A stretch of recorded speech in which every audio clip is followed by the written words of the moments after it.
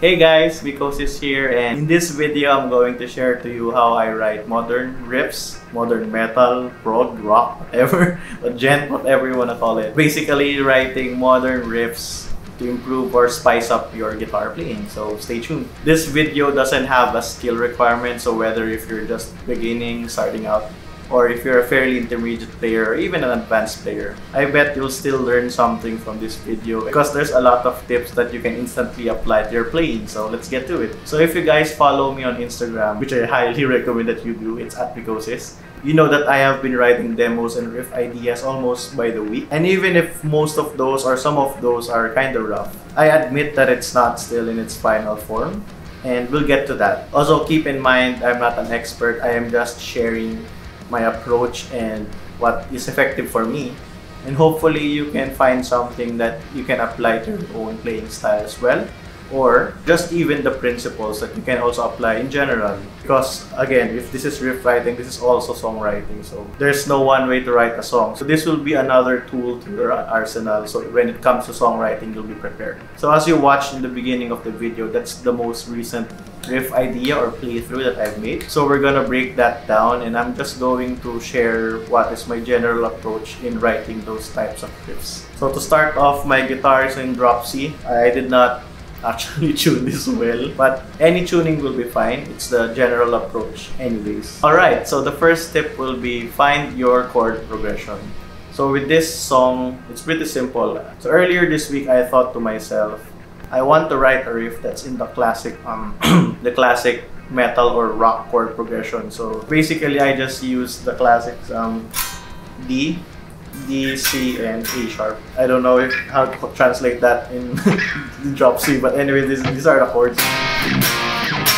Those three chords, that's like classic rock songs, right? But I chose to play it here. I can use and take advantage of the open C. That's why I'm in drop C, so I can use it for the chugs. Anyway, I just decided that this week I'm going to use the classic chord progression. I love this chord progression.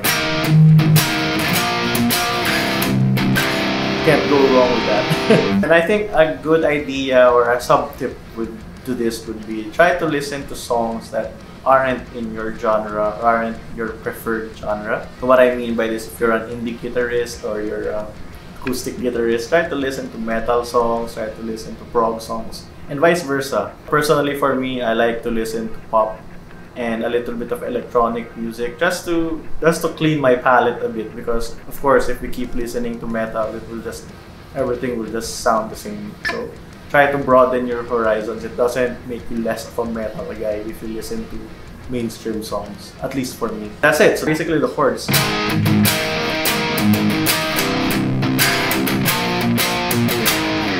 Okay, second tip is create a groove. So basically, you don't have to find the notes yet, the exact notes yet, but you have to find the rhythm that your chord progression has to live in. A good tip to this one is, even if you're not writing songs yet, but you thought of a groove, use your phone's voice recorder or anything that can record your voice and try to save that groove, because you never know if you think of something that inspires you to write, but eventually you forget it. So try to record as much groove ideas as possible. It doesn't have to have the notes yet, but it's a good idea to have a flow to it already. So in the video, the groove that I started at was no, not that note.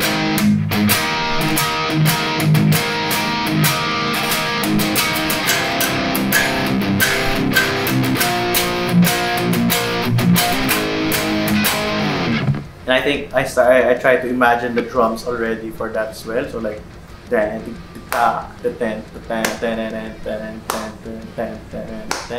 so that's what I mean if you try to record your voice. Pardon my horrible voice, but yeah, try to visualize how your riff is going to go. And as you've noticed, I didn't actually put a lot of thought in the chords. It's just like bar chords and then open. You don't have to go all fancy yet with all the random fingers everywhere of the fretboard yet. Just try to visualize the main essence of the riff. Next is you have to connect the chords. So this is, I guess, this part is kinda subjective to what you want to hear, or at least I would suggest that try to think of what do you want to hear if you're writing it. Don't try to just use classic licks to connect them. You always try to imagine in your head what the song would sound like. Again, a lot of music influences can help with this as well. So in this one, I think I was imagining dan dan dan dan dan dan dan dan dan dan.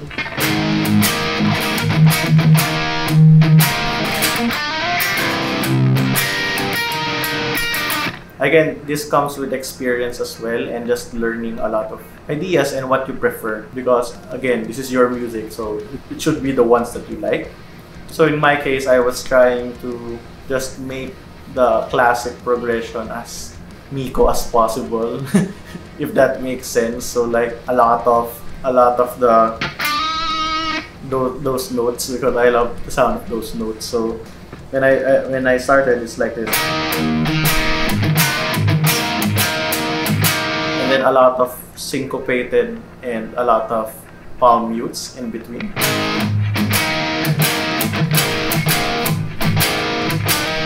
Then you're going to connect them, right? I use those slides, and also the dissonant sounding chord. Again, this comes from experience, so just make sure to use as much, not really as much notes, but as much articulations, I guess, in the guitar, because that makes the riff more interesting. So it could be easily, I mean, if you're going to for that style, by all means, but I believe in writing more modern riffs that grooves well, slides and the dissonant notes, making chords as well. That's why big chords in metal is a big thing right now. Shout out to my fellow Filipino Mark Holcomb to just elevate that kind of playing, but there's just a lot of slides to just connect the chords. So yeah, so in this example,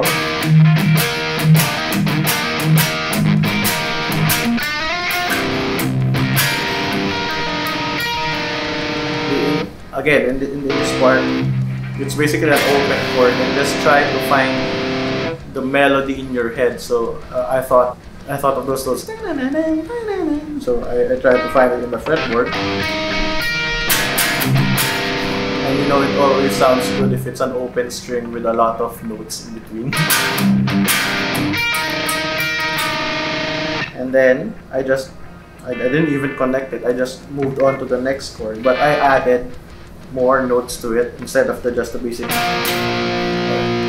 added 2 more fingers, and then just a quick lick after. And that's how I connect from this chord to the start again of the riff. So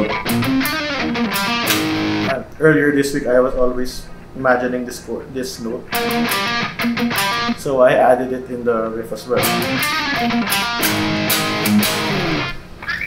There, so I guess a tip would be is try to analyze the riffs that you like as well. What makes you attracted to it? How is the riff memorable to you? So if you analyze one of your favorite riffs and there's a lot of slides in that riff, so try to put it in your playing as well. I don't think this is the best riff to be an example for a lot of ideas, but I think this is a good gateway to making unique riffs for you. Then the next tip is don't forget to change it up a little, because in metal everyone has the short attention span. If you're going to write a riff and you're going to repeat the riff, just make sure to change the notes a little bit. In my example, in the second repeat of the riff, it's the same, but in the slide part, I changed the second note.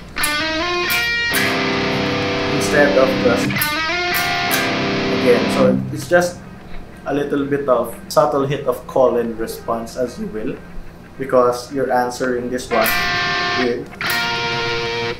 So there, it's a little different, but of course the ears will perk up and think about, that's different.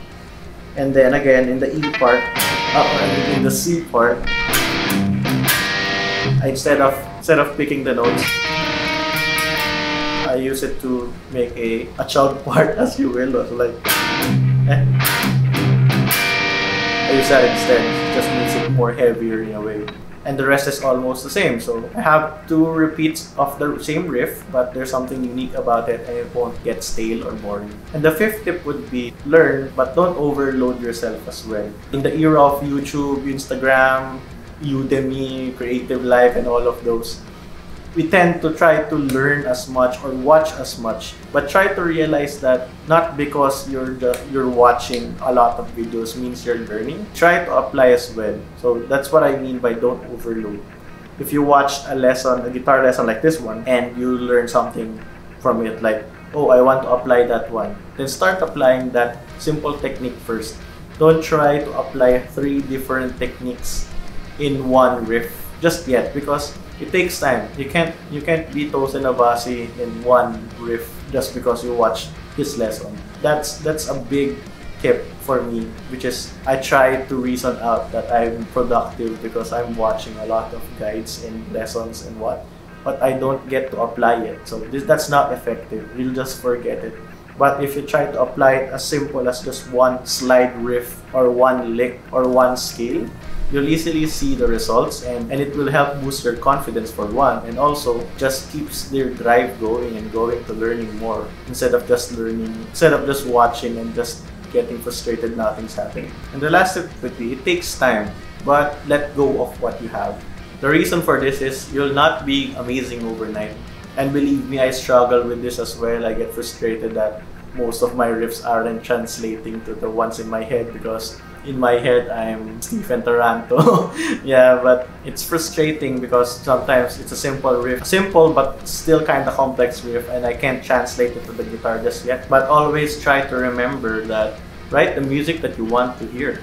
There's no reason to out-shred or out-riff anyone, because there's always gonna be someone better than you in this world. Just do you. Just enjoy writing, enjoy playing guitar, and that's why you should be able to let go of a riff as well. For example, in this simple riff that I've made, I learned to like let it go for now, because it's just a way for you to evolve. Because if you keep working on one riff and you keep improving it, learning something, learning a production technique, learning a guitar technique, and just updating that same riff, it will still be the same riff. But instead of just doing that, try writing at least once a month or once a week, depending on your schedule. I bet you'll have a better experience, and I bet you'll be able to craft better riffs quicker. Because again, if you apply tips that I gave you, and if you try to apply one new technique per month, eventually it will add up, and eventually, like in 3-4 months, you'll be making riffs that even you didn't imagine that you can write before. And again, don't be afraid to just rack up riffs in the riff graveyard, or just save your riffs, and you can always come back to it when it's recording time already. And even then, even if you're recording for the actual record, the riff may still evolve. In the EP, there's a lot that I changed the riff while I was actually recording for it already. So don't be afraid to make your demos evolve. Don't try to fall in love with, as much as possible, avoid falling in love with a demo, because that will also hinder the growth of the song, which again, it takes time. So I guess that's it, guys. Those are the tips that I use in writing my riffs. So feel free to share any ideas or any approach that you have in the comments below. I'd love to learn more and apply it to my own playing as well. Also, don't be afraid to suggest any videos, tutorials, production tutorials that you want me to cover below, because I'd like to know what do you prefer in mowing coming from me. I hope my teaching is valuable and effective to you guys, and if you learned something new today, be sure to like the video and subscribe to the channel. And also, please share this to your friends. It helps me a ton. You help me grow this channel a little bit more. Also, don't forget to follow me on Instagram. It's at Mickosis. I will be posting riffs there per week. So I hope you'll be inspired in writing riffs for your own songs as well. So again, thank you so much for watching the video. Please do suggest any other lessons that you want me to cover. And again, thank you so much for watching. My name is Miko, and I'll see you on the next video. Bye!